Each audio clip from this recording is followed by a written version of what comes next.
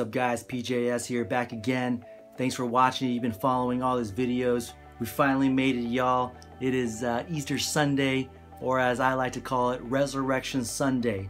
And for those of you new here, like, follow the Facebook page, or subscribe to the YouTube channel. And I'm just thankful that you guys have been following me. Thank you for watching. You know, every single day I've been making a video that coincides with the same day of Jesus during this Holy Week, Passion Week. And now we've made it. Today is that Resurrection Sunday. So I've been reading a passage or a chapter or a portion of a chapter, again, with the same day that coincides with the day of Holy Week and Passion Week. And today is the finale. So here we go. We are on the resurrection. We are on Easter Sunday. And we're going to go now to Scripture. And we're going to celebrate. This is a celebration now. So I'm going to read from Matthew chapter 28, all right? And I'm going to read from verse 1 all the way to verse 15. This is the NIV 1984 edition. After the Sabbath at dawn on the first day of the week, Mary Magdalene and the other Mary went to look at the tomb. There was a violent earthquake, for an angel of the Lord came down from heaven and going to the tomb rolled back the stone and sat on it. His appearance was like lightning, and his clothes were white as snow. The guards were so afraid of him that they shook and became like dead men. The angel said to the women, "Do not be afraid, for I know that you are looking for Jesus, who was crucified. He is not here. He has risen, just as he said. Come and see the place where he lay. Then go quickly and tell his disciples, he has risen from the dead, and he is going ahead of you into Galilee. There you will see him. Now I have told you." So the women hurried away from the tomb, afraid, yet filled with joy, and ran to tell his disciples. Suddenly, Jesus met them. "Greetings," he said. They came to him, clasped his feet, and worshipped him. Then Jesus said to them, "Do not be afraid. Go and tell my brothers to go to Galilee. There they will see me." While the women were on their way, some of the guards went into the city and reported to the chief priests everything that had happened.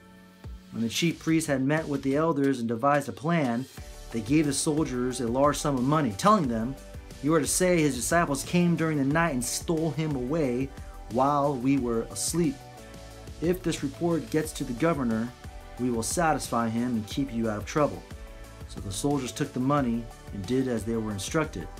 And the story has been widely circulated among the Jews to this very day.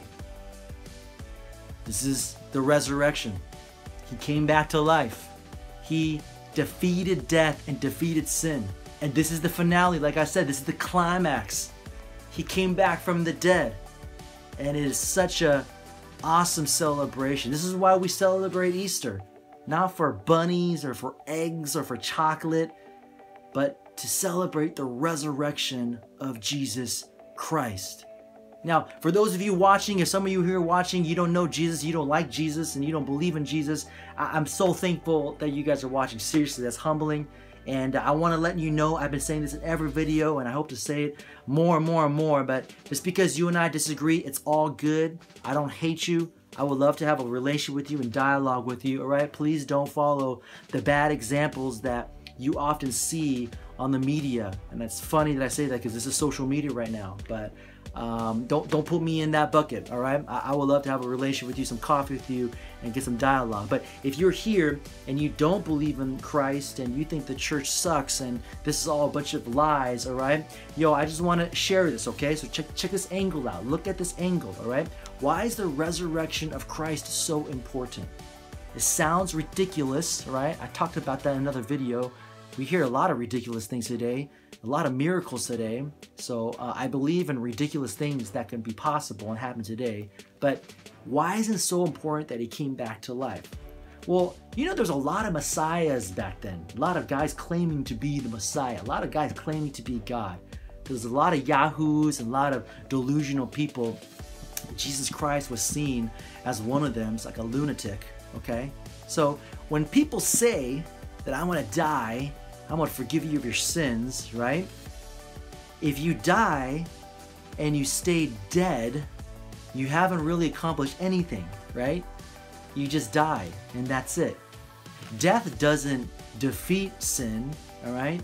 The resurrection proves that you actually defeated death. It makes no sense for you to say, yo, I could defeat death, and you die, you just die. That's crazy, right? No. If you say I could defeat death, then what are we all waiting for? We're waiting for you to come back to life, because you actually did defeat death, right? You actually defeated it. So the resurrection is so important, because without it, there would be no gospel, there would be no forgiveness of sins, there would be no signal, there would be no proof that Jesus actually defeated death. You know, on a divine level, on a cosmological level, it's very, very important, because the resurrection signifies to all of us that the Father accepted his punishment. He actually accepted it. If Jesus stayed dead, then he would have just died, and that's it. And he wouldn't have resolved anything. But the fact that he came back to life proves that the Father God accepted his punishment as the payment for all of our sins. Therefore, he has come back to life, because he defeated the power of sin. He defeated death. That's why he resurrected. See, it's proof that the Father was appeased. The punishment was accepted. Justice has been served. It has been done. Resurrection is not about do. The gospel is not about do. It's about being done. It is finished. So we celebrate. This is a celebration. And for those of you who don't believe in Christ, I know that this sounds ridiculous, but I've been sharing a little bit in all my videos, and I want you just to take the story and compare the story to all the major religions out there. Do we have a story that's very, very different from them?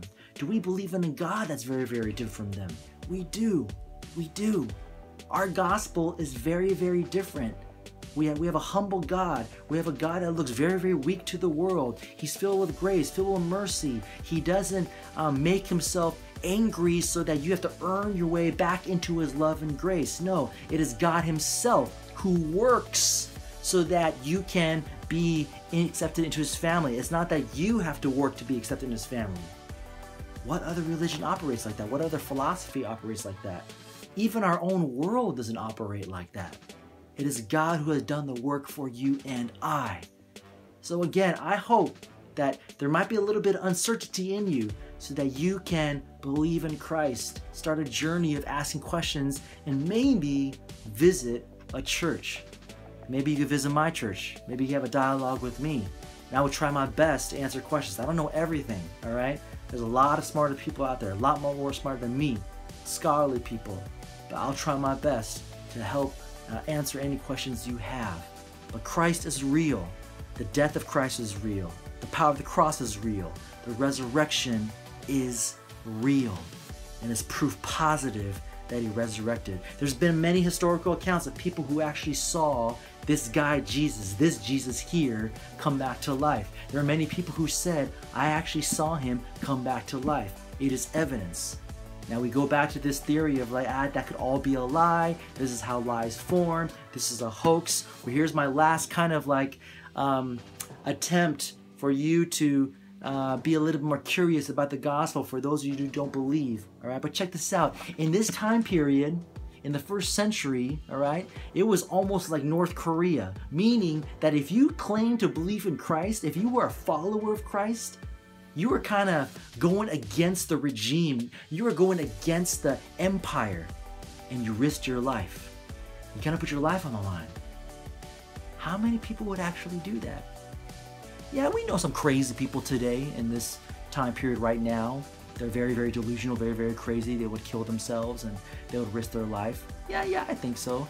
I wonder how many people would do that in North Korea right now. I wonder how many people would do that when Stalin was in control. I wonder how many people would do that when it was Hitler. How many of them would just kind of go against the regime, risking their life?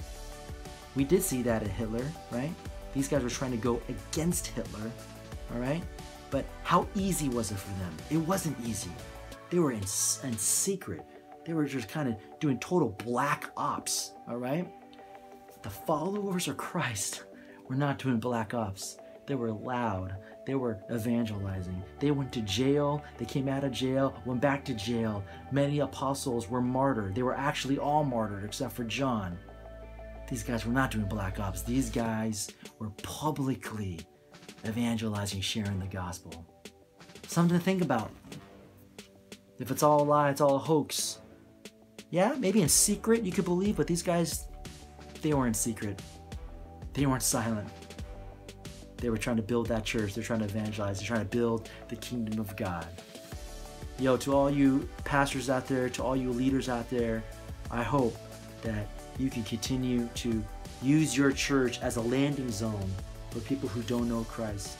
I pray that that you at the church will think about the first-time guest. Think about that visitor, because they're probably scared.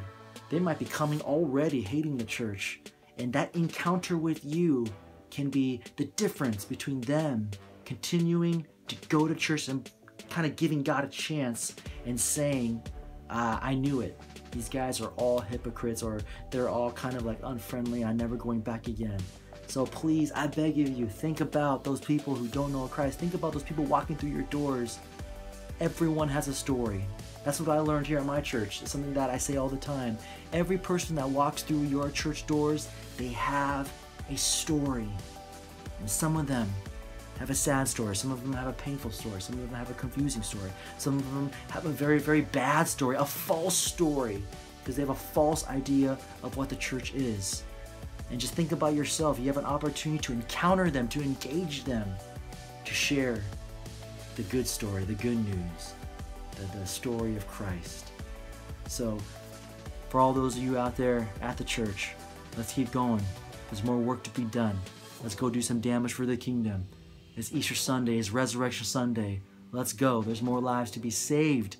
And let's do it together. Churches, please build that church family.